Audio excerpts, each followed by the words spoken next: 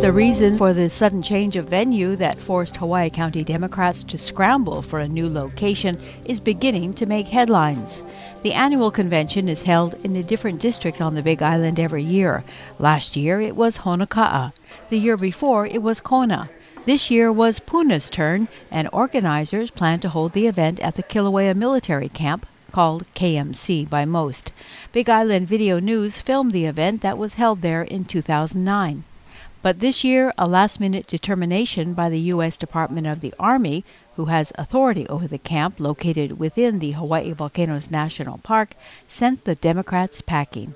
A public affairs officer told online news website Civil Beat that the event was not the type that was authorized in the Department of Defense facilities, saying it was political in nature.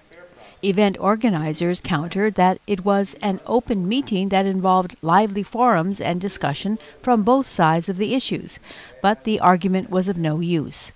Luckily for the Democrats, the Volcano Arts Center was available for a last-minute booking. Governor Neil Abercrombie was on hand, and he said he was impressed by the organizers and their ability to shift gears at the 11th hour. Isn't this great, by the way? The Volcano Arts Center. Frankie, where's Frankie?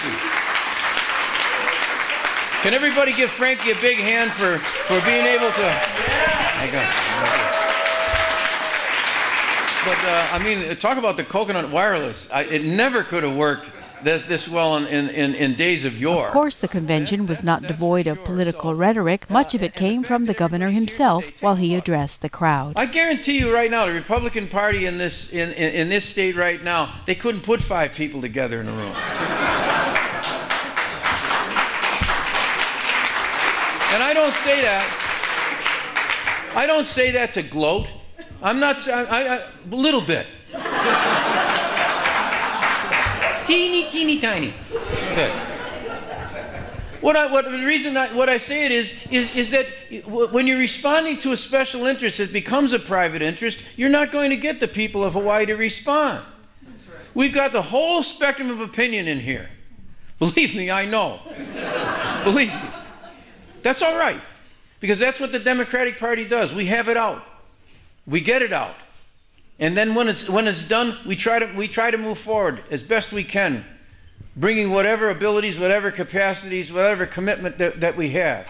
But our principal commitment is to each other here in Paradise. That's what it's all about. We've had to make some tough decisions. We've had to make and face some hard choices. But I think we, and I'm emphasizing we've made the right decisions, the right choices for Hawaii and its future. I promised everybody in this room for sure, that if I had the opportunity to become governor, that you'd get energy and you'd get action from me. The energy's there.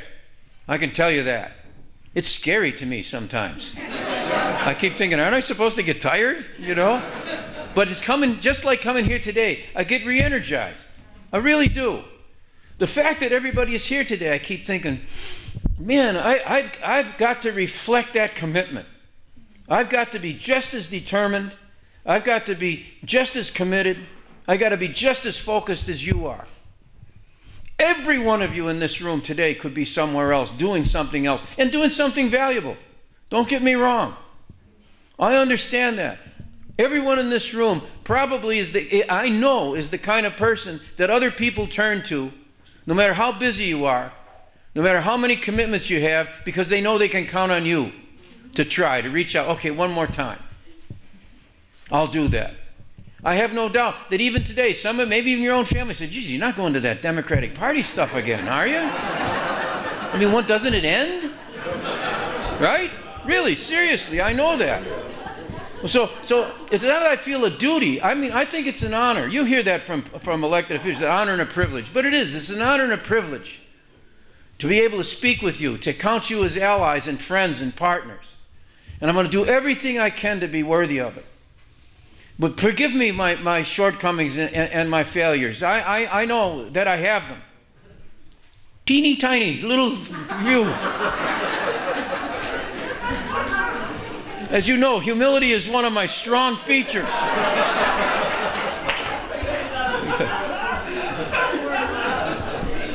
On the other hand, I'm looking at some of the people in this room. Humility is not necessarily one of your strong features either, you know.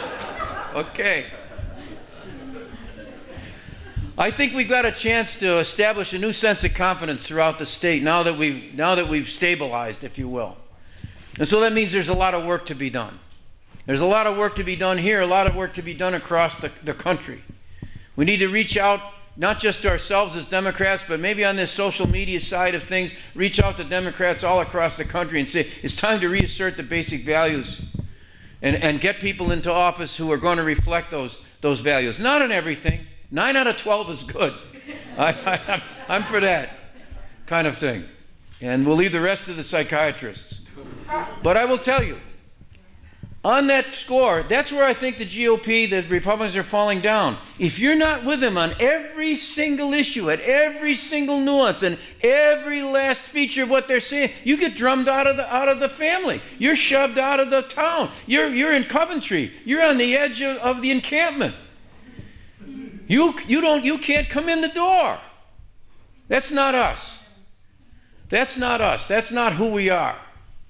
We're Democrats and we're for Hawaii. Aloha, mahalo. Thank you very much. This is Big Island Video News for Wednesday, May 22nd, 2013. I'm Stephanie Salazar.